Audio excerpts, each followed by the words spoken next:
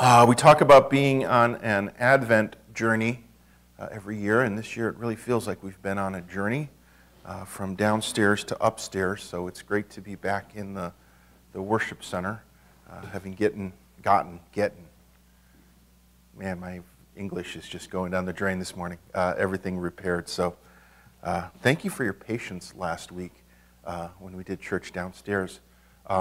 I don't know, a lot of people pulled me aside and said it felt very cozy, and so that was nice. Although I joked with people, the room feels new today when I got in, and warm. So that was another plus factor. So we are on a Advent journey. Hopefully, as Brenda mentioned, you are joining in with us online on some of the stuff that's there. There's a special tab on our website called Advent. And if you go on there, there's some weekly devotionals, podcast form, that are on there that have been really interesting. And then there is a daily devotional that you can go through. And even if, we're a third of the way or a quarter of the way through Advent so far, jump in where we are today. It's always good to just take some time this season and kind of get ourselves prepared for Christmas and for Jesus is coming. And there's so much chaos in the world around us right now. Christmas has become so busy and so commercialized that sometimes it's good just to step back for a moment and kind of catch our breath on what's going on. And that's one of the things that we've been doing here since last week. We've kind of stepped back for a moment to catch our breath and remind ourselves of the Christmas story that we read every year when we light the Advent wreath and we read through the book of Luke. Last week, we opened up looking at the story of Zechariah and Elizabeth and how the angel came to Zechariah while he was in the temple, to tell him that they were about to have a baby, John the Baptist. And Zechariah was amazed because of his age. And the angel, when he looked at the angel and said, I'm old. And the angel said, well, you're not going to talk until the baby comes. And this tremendous miracle happens in their life. Last week was all about this thing of God's promises being fulfilled. And some of that is what the Christmas season is about, God's promises being fulfilled. And we talked last week about the three elements that always seem to happen when God is about to fulfill His promises. It usually speaks to something in our lives that we already anticipate or already desire. And Zechariah and Elizabeth, they desired a child, and so that desire was in their heart. They just thought it was impossible. Secondly, it's usually something bigger than we can imagine. They just wanted a baby. Instead, they were going to get a prophet. And finally, it's usually something only God can do. And that's the final piece that we tend to miss. When God's about to do something, when He's about to fulfill a promise that's in our lives, it's usually something that only He can do, that we can't do on our own. And we're going to really see that today as we move on to the next part of the story, which is also in Luke chapter 1. So if you have your Bibles, we're going to be in Luke 1 all today. If not, it should be on the screen as well. We're going to look at the story of Mary. Now, Mary's an interesting character in the church. Within the church, universal, there are different views on Mary. Some denominations really focus on Mary. Others just don't at all. They want to kind of push her aside. But in reality, when we look through the Bible, there's not a whole lot about Mary in there. Luke gives us probably the most information. There's a little bit in some of the other Gospels, some towards the end. But the picture of Mary that Luke gives us is quite interesting. And it starts in verse 26. The story begins, in the 6th month of Elizabeth's pregnancy, God sent the angel Gabriel to Nazareth, to a town in Galilee, to a virgin pledged to be married to a man named Joseph, a descendant of David. The virgin's name was Mary. Now, we've heard this story a million times, and because of that, it's probably lost some meaning to us. The story should sound oddly familiar to last week's story, right? An angel comes, is going to proclaim a miraculous birth. But there's some major differences between the two stories. The first is the backgrounds of our main characters. If you remember, Zechariah and Elizabeth, they had a pedigree. They were priests. They came down. They came down through the line of Aaron. They were righteous, it was said, in the sight of God. They observed all of the Lord's commands and decrees. They were found blameless. And as we look at the background of these people, we look at them and say, these are worthy people. They deserve to have God move in their lives. We can empathize with them with the idea that they could not have children. And for some of us, our hearts would break for them. And we see what the Lord is going to do, and we say, yeah, the Lord should do that. They're worthy of that. But Mary, on the other hand, Mary has no pedigree of her own. Instead, she's the furthest away from a pedigree that we can find from her. We know very little about her other than she's from Nazareth of Galilee. That's like the redneck of Israel. That's a backwater town. They talked funny. They had a weird accent. Second, she's a virgin. Now, for us, we have an idea of what virgin means, and it did mean that back then too. But it had a secondary meaning as well. It meant that she was extremely young. Scholars think that she was probably 13 or 14 years old when this occurs. In that time period, that's marrying age, by the way. And so we look at her, and if you step back for a moment and start thinking about her social class, she's a young, unmarried woman who technically would still be under her father's household control. We know that she's pledged or engaged to Joseph. We know his lineage, but we have no idea what hers is. None whatsoever. Lineage is important in this time period. It's very important. But we don't know anything about hers. So to the world, she's insignificant. She's unimportant. She's a nobody. She's a nobody. And that's what makes the angel's greeting to her so odd. Verse 28. The angel went to her and said, "Greetings, you who are highly favored. The Lord is with you." Mary was greatly troubled at his words and wondered, what kind of greeting might this be? Highly favored in God's eyes. This is Luke's great contradiction. What is worthless in the eyes of the world is highly worthy, highly favored in the eyes of God. And that's what brings on Mary's confusion, because she's like, what are you talking about, highly favored? See, looks to us in many ways can be very deceiving. What the world wants to honor is not always what God wants to honor.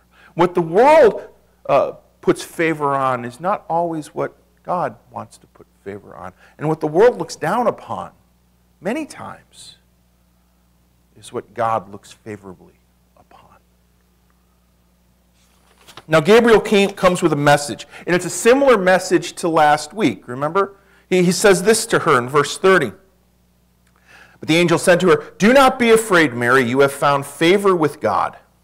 You will conceive and give birth to a son, and you are to call him Jesus. He will be great and will be called the Son of the Most High. The Lord God will give him the throne of his father David, and he will reign over Jacob's descendants forever. His kingdom will never end." This is a tremendous honor. She knows what this means, okay? The concept of a Messiah, who the Messiah will be, is not unknown to the people. They know what they're expecting. They know what they're waiting for.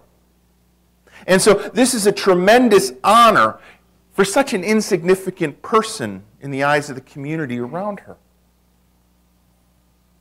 And so Mary, being confused on why is this honor coming to me, because it would make sense if you're going to have a Messiah, it should come from some tremendous lineage, right? Someone who is great, someone who is honored, someone who the world looks at.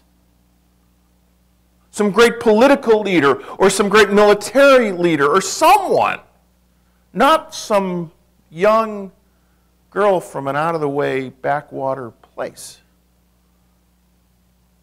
So, like Zechariah, Mary has a question. Verse 34. How will this be, Mary asked the angel, since I am a virgin? Now, we know from earlier today that the angel, Gabriel, is going to explain to her exactly how it's going to be and what's going to happen. But Zechariah questioned the angel as well. Remember last week? He questioned the angel. And he ends up losing his voice. But Mary doesn't. So what's the difference here between her question and Zechariah's question? Well, the difference is from where the question comes from. Notice Zechariah's question in verse 18. Zechariah asked the angel, "How can I be sure of this? I am an old man, and my wife is well along in years." How can I be sure? This question is coming from a place of unbelief. Lord, you want me to believe that you're going to do this. How can I be sure that you're actually going to accomplish the things that you say you want to do? What can you do to prove it to me? Now compare that question to Mary's in verse 34. How will this be, since I'm a virgin? This isn't coming from a place of unbelief, but a place of belief. This is coming from a reality check. Mary's looking at her circumstances and realizing that she can't do this on her own. Remember who she is, her state in life. And remember that she probably knows a little bit of where babies come from. How will this be? What do I need to do? All of this seems beyond anything that she can do on her own. Isn't that what happens to us sometimes when the Lord comes? It just seems beyond anything that we can do on our own. God promises something. He puts dreams into our lives that are a bit overwhelming. How can we accomplish that? All of this is just too much for her. But it's not too much for God. And so Mary just simply asks, how will this be? And we see the angel is more than willing to explain. Verse 35, the angel answered, "The Holy Spirit will come on you, and the power of the Most High will overshadow you. So the Holy One to be born will be called the Son of God. Even Elizabeth, your relative, is going to have a child in her old age, and she who is said to be unable to conceive is in her 6th month, for no word from God will ever fail."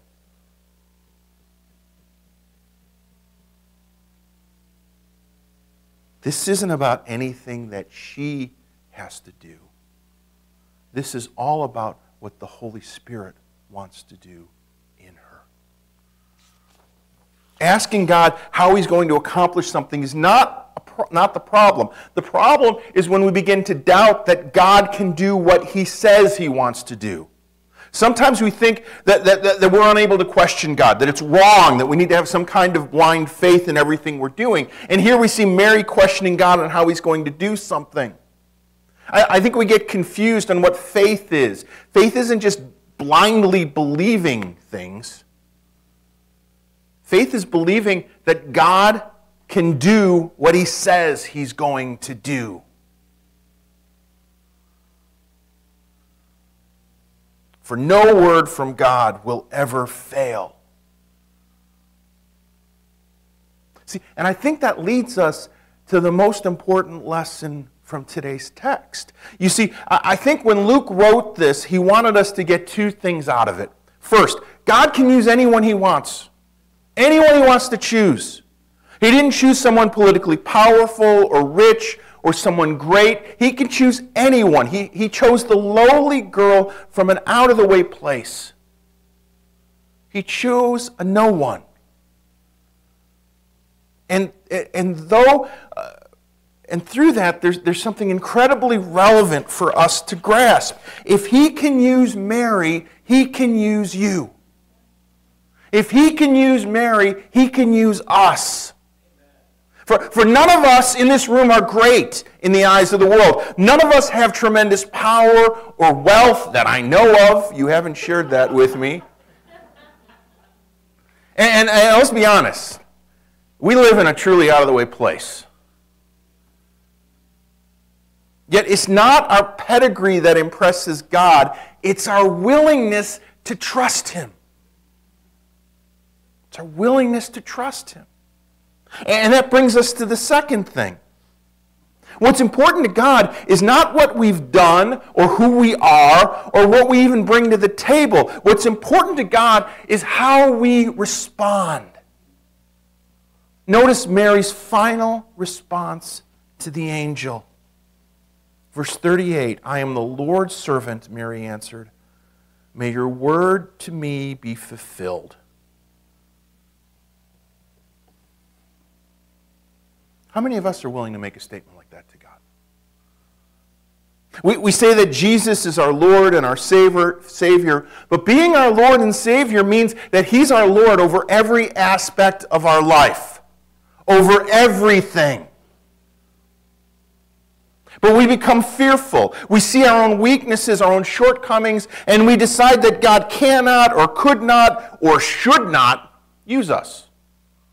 Yeah, God can do anything, but he ain't going to do this. We decide, for some reason, that the Lord is Lord over some parts of our life, but not over everything. And we find ourselves responding to him more like Zechariah than we do like Mary. Prove to me, God, that you're going to do this. Now, I want a reality check here for a moment. Mary knew there was going to be a cost. She didn't just think, oh, God's going to impregnate me. Life is going to be great. I got to imagine she knew there would be a cost to this. Virgins don't miraculously, or normally don't miraculously get pregnant. I mean, can you imagine her father? I try to imagine this. If one of my daughters came up to me and said, I had an angel came to me and I'm pregnant. I don't know if I'd have the faith for that one. Matthew tells us that Joseph was trying to figure out a way to divorce her and kick her off to the side. She knew there'd be a cost. That people would talk behind her back. That she would get a reputation. But she was willing to pay that price because God called her to it. Because God said that he was going to do something miraculous through that. Over and over again in the Bible, we see that God loves to choose the weak, the outcast, the disenfranchised, to do his will. I mean, look at the story of Moses.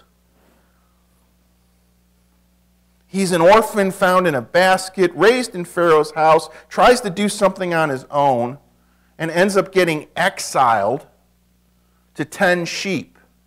To an Egyptian, a shepherd is like the lowest of the low. 80 years later, after his birth, God shows up in a burning bush. You want to be in an out-of-the-way place. You're taking care of sheep in the middle of nowhere. God used him. I love the story of Joseph. the promise, the dreams that he had, that God's going to do something tremendous through him, and it irritates his brothers so much that they do what brothers do and decide to kill him. But wait, let's not kill him. Let's make some money off of him. We can sell him as a slave. Man, that's being really brotherly. He ends up in as a slave, and the Lord seems to be with him, and things are growing, and then he's falsely accused and ends up in jail, and then God shows up and he interprets dreams for people who are in Pharaoh's presence, and he's thinking, this is my way out, and they forget about him. Just forget about him. God didn't. I love the story of Gideon, right? That great judge, that great warrior, who is so afraid of the attacking Pharisees that he tries to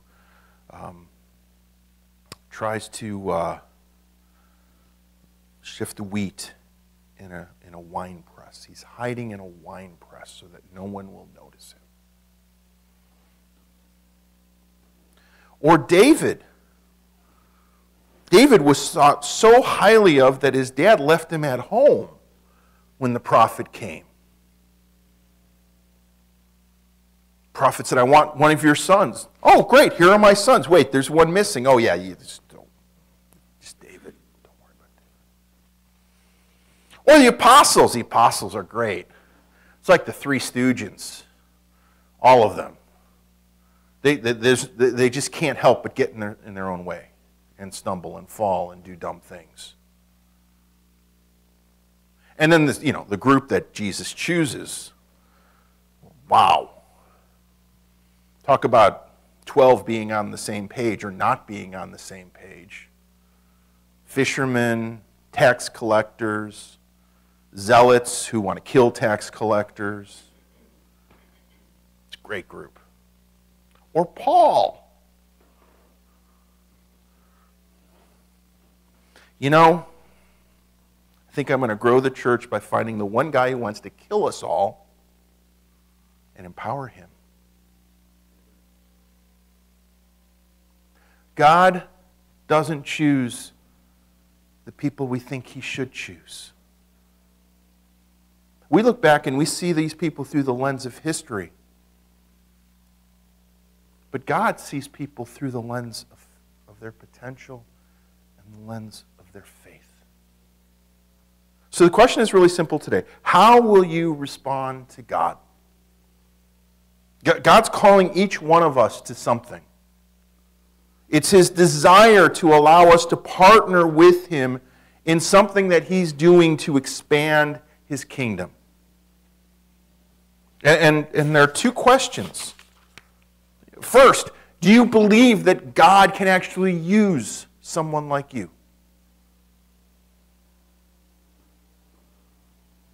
Do you believe that? And second, how will you respond? Our response begins with living out our lives like we actually believe that Jesus is Lord. We talk a lot about forgiveness, and that's important, but reality, following Jesus is all about his lordship.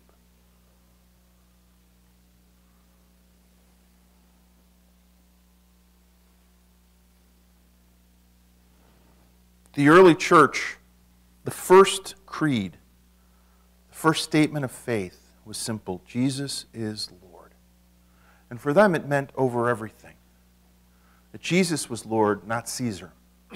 And so they looked at it as Jesus was not only Lord of their lives, but Lord of their families, Lord of their marriages, Lord of their finances, Lord of their sexuality, Lord of everything. Lord of everything. And so that's where it starts with us today. For many of us, we look at the cross for forgiveness, but we really haven't invited Jesus to be Lord in our lives. And so I think it's important to today of all days, just to start right there. For many of us, we've been coming to church for years, but we've never actually taken the moment and just invited Jesus to be Lord of our lives. So I want to do something today for a moment before we go into ministry time. I just want to invite you, if you've never asked Jesus to be Lord over the entirety of your life, I want to invite you to do it today. And I want to do it in a way that may be a bit uncomfortable, but I think it's important. I'm going to ask you to stand if you're asking Him for the first time, because I think there's something important physically responding. And second of all, I want to give you the opportunity to circle the date. I have a date in my life. I know where it is, where I decided to ask Jesus to be Lord. I went to church. I grew up in the church. But I have a date, Labor Day, 1988, where I made a decision to take it from just showing up at church and going through the motions to actually asking Jesus to be Lord over every aspect of my life. And I think it's important that we have that date. So I want to just invite you, if you just sense the Lord, if you're sitting there going, I've been going through the motions and no one has asked me, has invited me, has told me to ask Jesus as Lord in my life, I want to just invite you today just to stand, and we'll say a prayer and invite Jesus as Lord.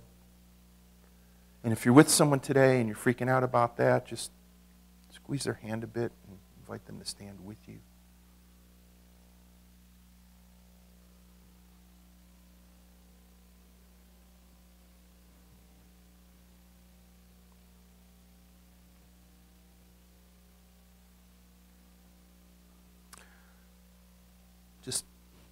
I'll pray.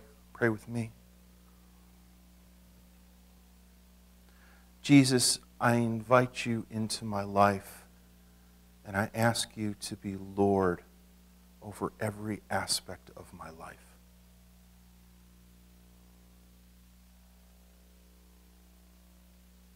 Lord, I give you my coming and my going. I give you everything. Let your kingdom come now into my life.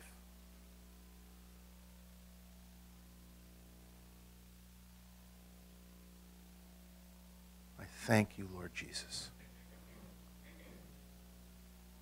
Just pray this in Jesus' name. Amen. Amen. Thank you for standing. We're going to do ministry in a few minutes, and if you want to come up for prayer, please do. I'd love to pray for you personally.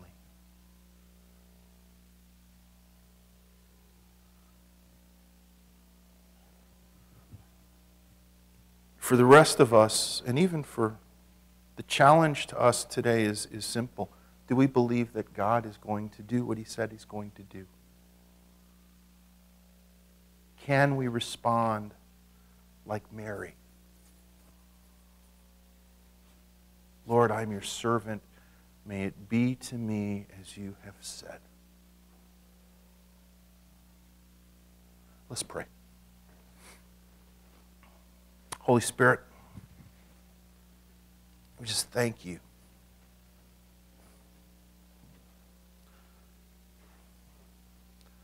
Thank you that you love to use those who the world has discarded. That you love to move even in out-of-the-way places.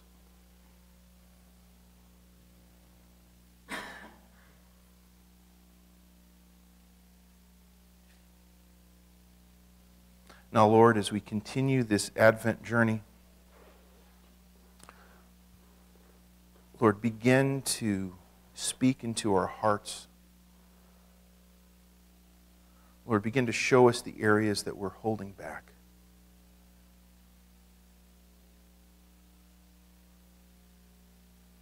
And Lord, give us the courage to say yes to you. We thank you, Lord Jesus. I want to invite Brenda and Jeff up this morning just to take a few moments. And we're going to ask the Lord what he wants to do